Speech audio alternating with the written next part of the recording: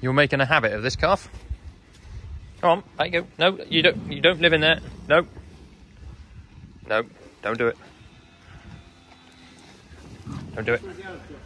It's 460 his mother, who's down there somewhere. It's had a terrible evening. He's been defecated on the face. There's mother, just ran right past. Oh no. Oh no, no, no, no, no. Don't do that. Don't do that. Right. Stop letting him out. Idiot. It's always the parents' fault, you know? Yeah, it is, yeah. You're normal, actually. John's just making his lists for which cows are going with which bulls. Who else we got here? 2373. Is that a heifer? Yes, she is a Vata daughter. Right, she can go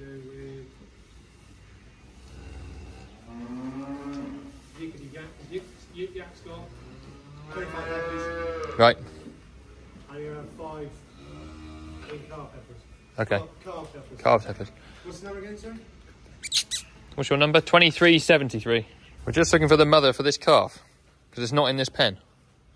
Or at least we don't think so. No, it's obviously been... It's got 460 written on its tag.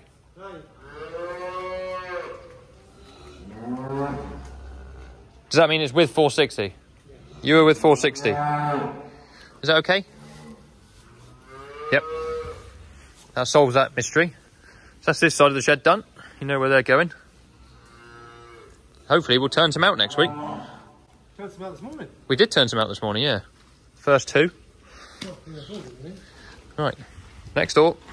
Been a bad day for this calf too. I would pet you, but you're covered in crap. So these are all the heifers that will see the bull for the first time sometime in May. So they're all going with Yik Yak, who is the bull we bought last year. So he's still quite small, so we'll let him go on those. I think there's 25 in there for him. These are the ones that are empty. Plus this bullock here, which has still got his nuts. He's got 1 nut up inside him, so we might take him to market because he'll be left on his own. And then we got 4 heifers and 2 cows in here. 3 cows, right? So 3 cows? Yeah, 476. Oh yeah. 377. 3 cows and 4 heifers. So the heifers will go around again. Did you hear back from the vets? Have they run the bloods, do you know? Oh, no, not that. So we'll probably keep the heifers.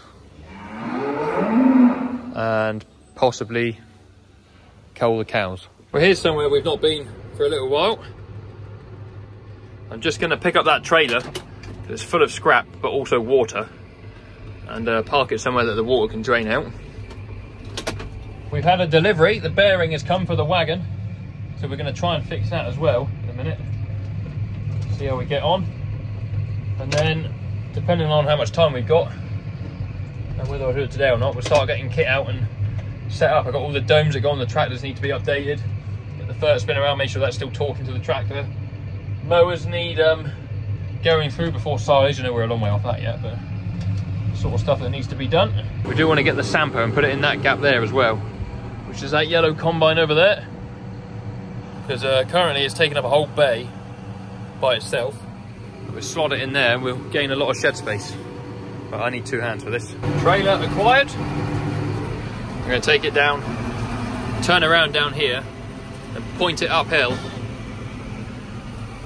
So hopefully drain out the back. I've got a better plan. I'm going to plug the oil pipe in and then tip it up slowly and let it just drain like that out the back, because it's not completely watertight. I think that's the best thing to do. Right, which way are we going? Not that way. Tipping. First cut still on the floor there. There you are, look. There's a lot of water in there. Let's kill the tractor. We'll go and take the wagon up the top. Yeah, that's going to take a minute to drain. Good. There's a load of space in here for a bit more scrap, so we'll fill that up before we take it. I put it here so it can drain and then go into the grid, and I'm not putting water that's not completely clean anywhere that we shouldn't be. Anyway, let's go jump in big boots, take that up the top. Right, bad things have happened. I turned round and that guard got caught underneath that wheel arch and it's now bent. Let's turn you off. I don't know why that's done that. I've used this tractor this morning and it was completely fine. Let's find a gear. So that's something else we need to go to the workshop for. There's always something. Can't ever just have a day where something doesn't just go to plan. Anyway, right, I'm not having a very good afternoon here in terms of getting stuff done. We started putting the wagon back together because the new bearing come. I don't know if you can see that. We managed to break the top of it off, the casting. So that's not good. So that's on hold. John's had to disappear. So the belt is down there. That's not actually put back together yet. So that's the whole job there is on hold. Under the bonnet of the tractor here, the exhaust has been blowing air all over the engine, as you can see. Now the reason the engine is so black is because this coupler between this pipe here, bit of flexi pipe for the exhaust, where it actually comes out there of the manifold, is rusted to hell and all broken and chewed up and mangled. So that's not a very tight fitting, so air's been escaping, and this had actually fallen down inside here. So I've managed to get it out, but we definitely need a new one. But I've not ordered one because that takes time, and I wanted to fix it 10 minutes ago. So I've got it going now so that the air should be going down the pipe and up out the exhaust, instead of painting the side of the engine black. I only actually looked under this side of the engine because I was working under this side. As I brought the tractor up here, the panel that sits there on the side got caught under this wheel arch and bent. See, the bracket's now bent in under there. Bend that back like so. So I popped the bonnet to get it back in place, and then John was on the other side and he said, "Oh look, that's black." And yeah, but all this moves. I'm sure that's supposed to be fixed somewhere, but it's not. If anybody knows any better than me, let me know. Well, that seems to have secured that for now. We need to order the new bit that goes in the middle at some point. But yeah, bit of a disappointing afternoon really. I wanted to do that, I can't. That's the side panel that's bent. I've got to straighten that out in a second. This is the side panel that lives on this side. See if I can get this back on one-handed.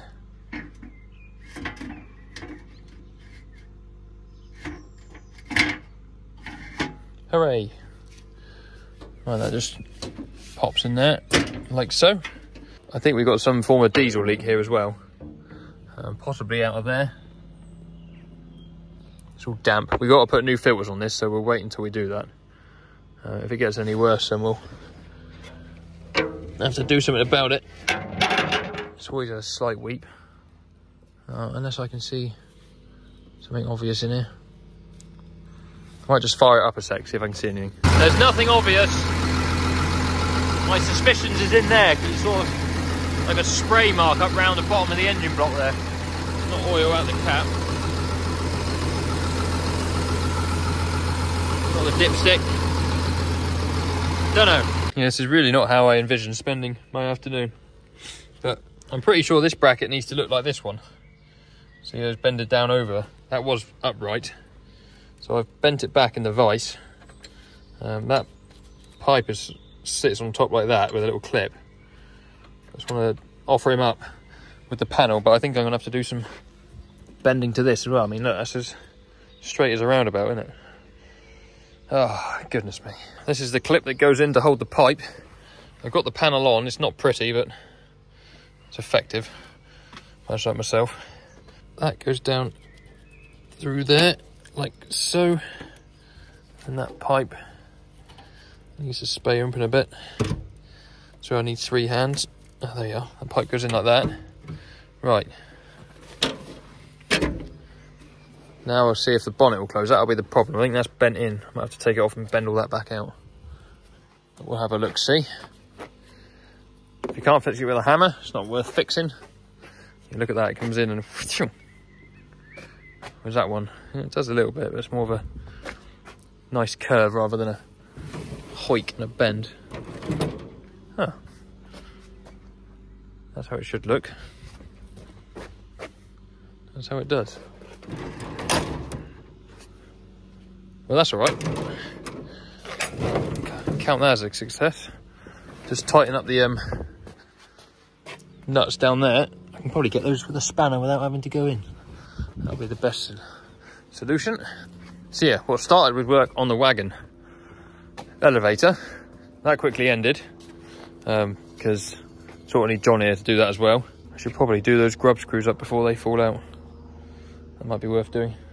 Anyway, so started with that. Then I found that.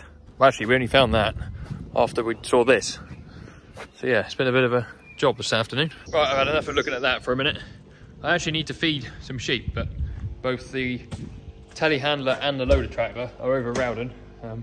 Joe and Josh are over there loading up some plastic, so I can't actually load that, even though I need to.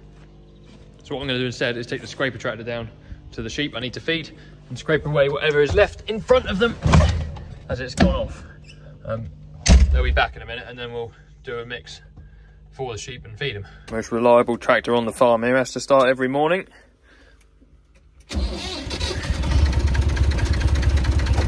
Never in doubt, ladies and gents. If I do this and they're still not back, I might try and move that Sampo. I know I was saying earlier about getting all the machines ready for fertilising and silaging or whatever, but it's not going to happen today. So I've just scraped out the sheep. They're there behind me.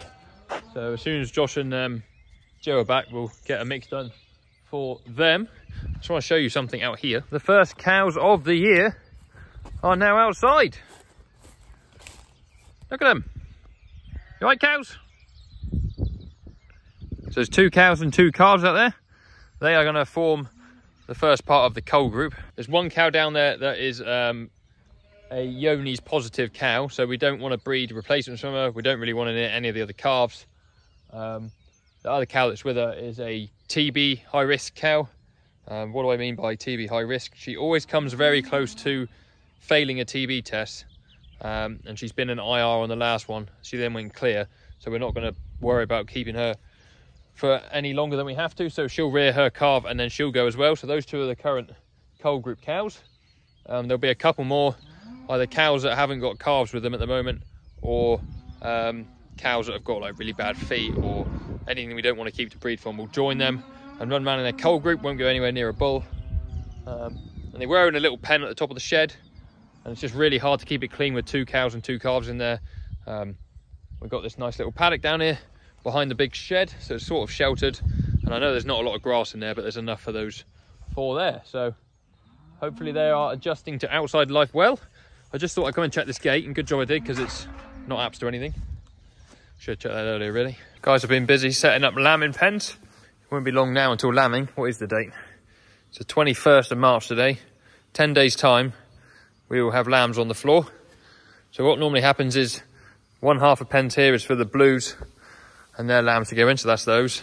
And then the ones down there, the greens, which is over there, they will go into with their lambs. Once they're well acquainted, they go into these top pens, which we call the turnout pens. Give them 24 hours in there, and then from there they go in a trailer out to the field. Now you will be seeing me spending some time in the lambing shed this year, which is new, I know, but I don't know whether that's something to look forward to or not. It's happening. Just dropped a few blocks of silage in the trough there for the cows. We can use the shear grab here because we can actually get at the trough. But for those guys that end, we've got to use the chopper. The ones at the very end, they need a bale of hay, so we'll go and get that in a second. That'll keep these happy. Hopefully by the end of the day tomorrow we'll have the wagon elevator working again. Feeding at the weekend will be a breeze. But yeah, I'm also going to go and empty the bales off of that trailer there, because I need it tomorrow to take some bales over to Rowden to feed those guys. We've got a bale mixing up in the wagon for the sheep, and then we'll be getting towards finish for the day. Now if you're wondering why I'm taking these bales down one at a time and not just taking the trailer down with the Manitou, the Manitou doesn't want to know about it. I tried picking the trailer up, far too heavy, so I'm having to take them down one at a time. If I take another 3 or 4 off, I could probably take the trailer down.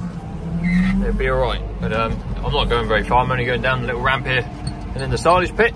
That bale in there is pretty well mixed now, so as soon as I finish moving these, I'm going to feed that out. Trailer empty. Just going to push in for the cows.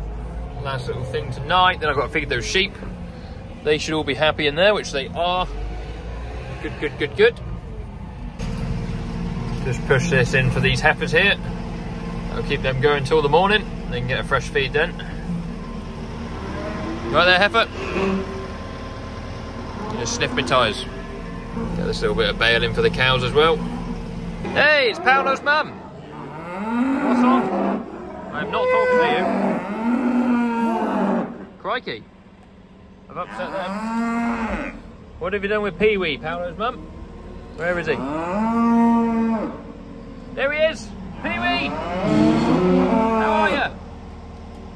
Legend. Oh, what a night! I know it looked a bit grey. The phone doesn't do it justice. It is mild and dry. Concrete's dry. Not seen that in yonks. Just finished feeding out. I reckon we're going to have lambs here before too long. Look at the bag and belly on that. And that one as well. It's the 21st today, isn't it? I checked this earlier, yeah, 21st. I reckon by the 25th, we'll have our first lambs. Now, I'm working this weekend. It's Thursday today, so 22nd, 23rd is Saturday. Yeah, 23rd is Saturday, and I'm working. So what normally happens is, when I'm working, stuff like that kicks off.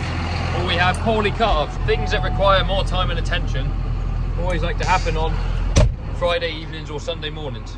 Tends to be how it goes. Well, I'd say that's pretty well drained out now. I expect there's a little bit of water left.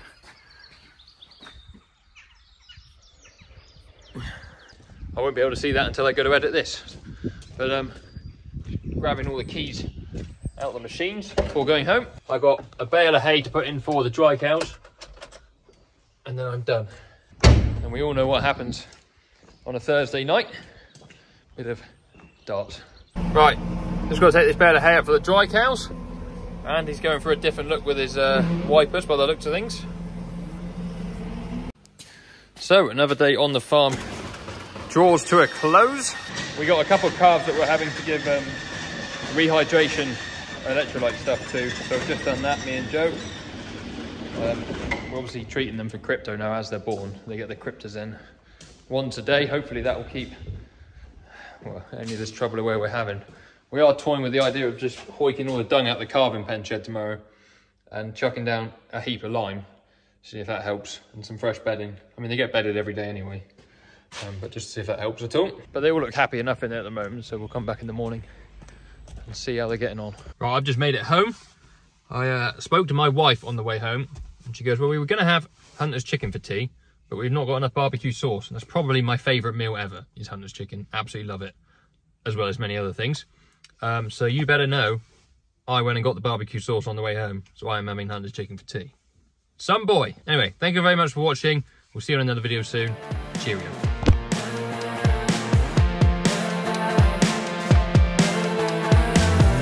Like a drug